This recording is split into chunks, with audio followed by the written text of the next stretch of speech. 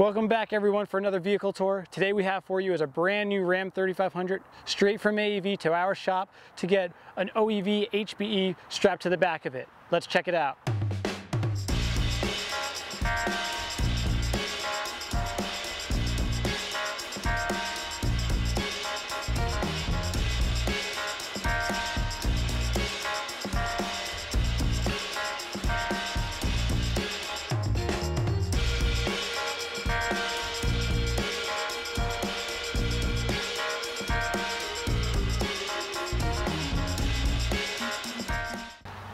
So if the Prospector upgrades weren't impressive enough, we put our touches on it by putting Overland Explorer vehicles, Hudson Bay Edition, camper, and Aluma Tray flatbed on the rear of the truck. So let's open it up and take a look.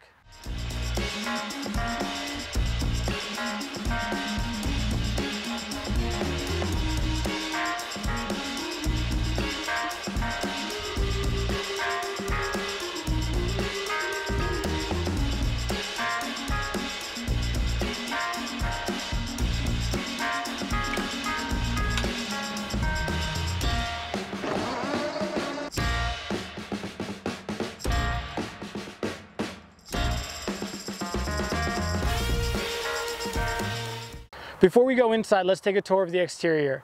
So we have the camper popped open to full living height. Below that you see AluCap's 270-degree shadow awning. On this side of the camper we have two storage cubbies. The first cubby you can access from the outside, but it's also accessible from the cabinet inside. So whatever you put on the bottom level of the cabinet is accessible to the exterior. So if you have your shoes, muck boots, or even your toilet, you can access it from either side. Behind the stairs we have a second storage cubby. This one is only accessible from the exterior. So anything that's out here you cannot reach from the inside of the camper. On the Aluma Tray, you'll also see that we have two storage containers, just open for recovery equipment or anything else that you want to put in there. I like having the camp chairs on the outside just because you're outside, no reason to run back and forth, let the bugs in. So two massive storage cubbies for whatever you got to put. So let's go around back. So in the back of the camper we have a whole bunch going on.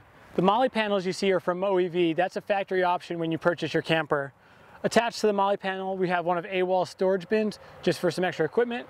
You have a ladder to access the roof when the camper is closed. That way you could check your solar panels. There's also some load bars up there, so you could add some extra storage there. We have our drain for our shower, and then also a container to access your heater, just to kind of diagnose if there's ever an issue. Let's check the other side. So now let's go over the driver's side of the camper. You can see we have AluCap's shower cube right here. The cube will open up and you can use the exterior shower. We have hot and cold water. Below that you'll see there's a drain for the sink inside. We have our propane storage right here. This is for the heater. Below that we have some storage cubbies similar to the other side of the Aluma Tray. Over here we have an air compressor stored so we can air up and air down our tires. On the back we have the filling area for your water tank. It holds 38 gallons of water. Next to that we have our Sure Power plug, so when you're not using your camper you could plug it in, or if there's electricity at the campsite. Next to that you have access to your Truma and AquaGo heaters, so that's just access so you could diagnose any issues as well.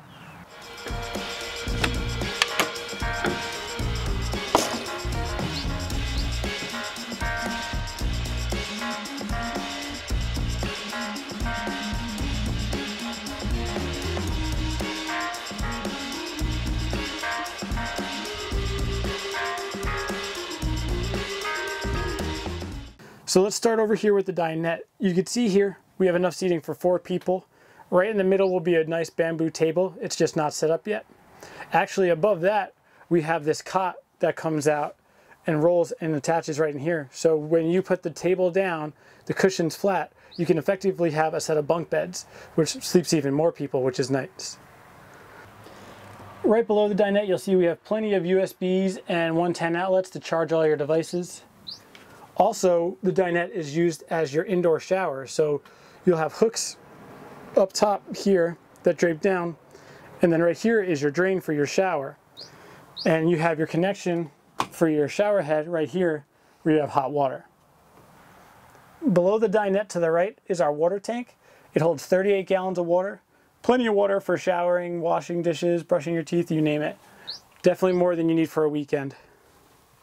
So off of the dinette, we have our kitchen. Nice size, along with a nice size sink. And when you don't need them, just fold it out of the way. And you have another nice flat surface to work on. Below the countertop, you have your red arc control center. Next to that, we have the Truma heater. So this is how you control your heat. And next to that, just more light switches and accessories. Below the control center, you'll see we have the NovaCool fridge. Plenty of room for a weekend, if not even longer. Got a nice little freezer up top. Storage in the doors. Nice stainless steel finish. Works great.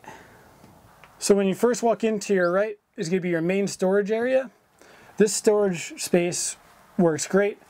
So usually at the bottom, we'll put our wrap-on green toilet. It's an electric toilet that vacuum seals your waste, and then you just toss it out in the garbage. Above that, you have 2 adjustable shelves too. So no matter what it is that you're trying to fit in here, you just adjust the shelves accordingly.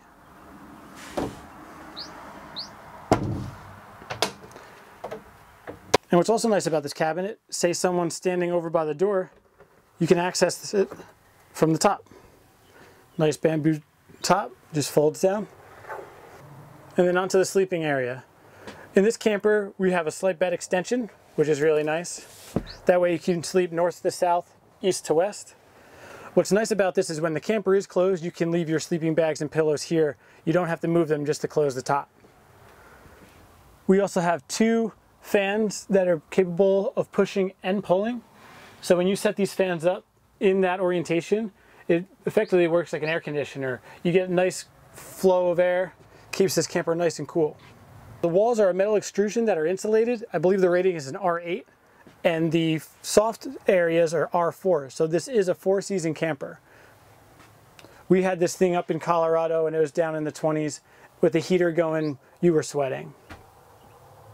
So that's going to be a wrap on our quick tour of this Prospector outfitted with Overland Explorer vehicles, HBE and Aluma Tray. If you have any questions, please leave them in the comments below. Hit that like button, it really helps us out. And don't forget to subscribe. We have plenty more videos coming. See you next time.